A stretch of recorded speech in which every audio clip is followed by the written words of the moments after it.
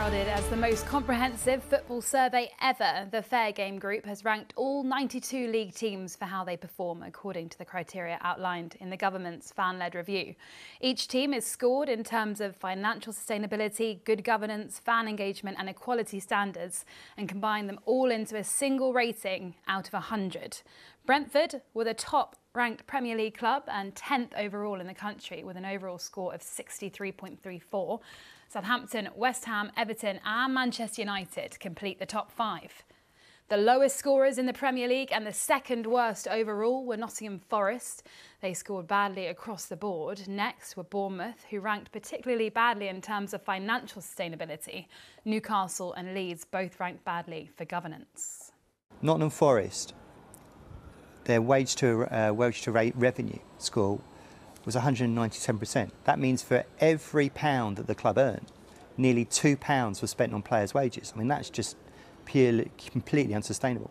Equally, they were technically insolvent. You compare that to Brentford, and Brentford was spending 48 pence for every pound they earned on players' wages. That is a much more sustainable way of looking at football.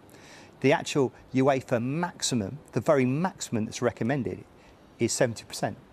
And yet, most of the clubs, the average throughout the 92 was 90%.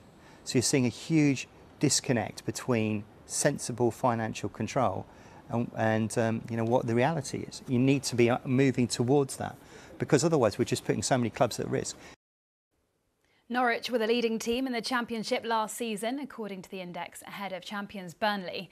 The Championship had the lowest average of the 4 divisions. Cambridge United were top in League One and 3rd overall, while Plymouth scored a maximum 40 out of 40 for financial sustainability. The top 2 teams overall were both in League Two, the since-promoted Carlisle just behind Wimbledon. Ultimately, as a fan-owned club, we have to be self-sufficient, we have to be sustainable, so we can't rely on a rich benefactor in order to fund us.